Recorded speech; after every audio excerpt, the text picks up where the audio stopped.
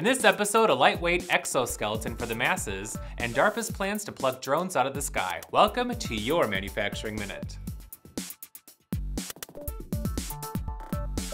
The joints of the human body have limitations that become more pronounced after an injury and as we age.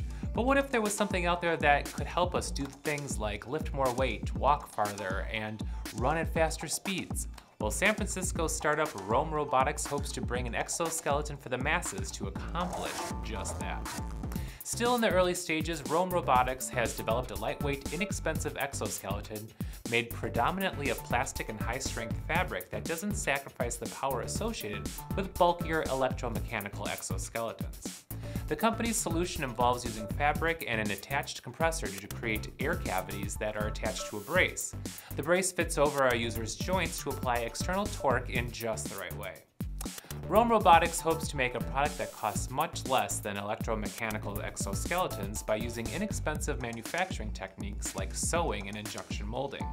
The entire unit consists of the braces, a small battery, electronics board, and lightweight compressor in a small backpack, which could weigh 5 pounds or less. Demonstrating a functioning product is probably a few years away. Do you think products like this would take off in the consumer market? What about for warehouse and manufacturing use? Tell us what you think by leaving your comments below. DARPA, or the Defense Advanced Research Projects Agency, is essentially the US military's R&D branch.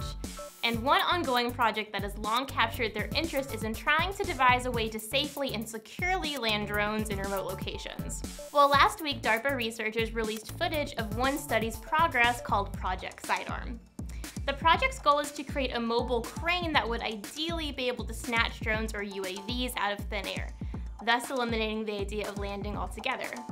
And you'll see from the scaled-down experiment in the video, DARPA's crane shows a Lockheed Martin drone being fired at the crane's hook, rail, and net setup.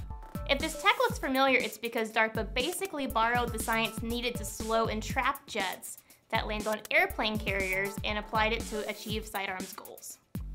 And although this is still obviously in the testing phase, the Sidearm launch and retrieval system would also ideally fit inside a shipping container, thus making it possible to transport by rail, truck, airplane, ship, or helicopter.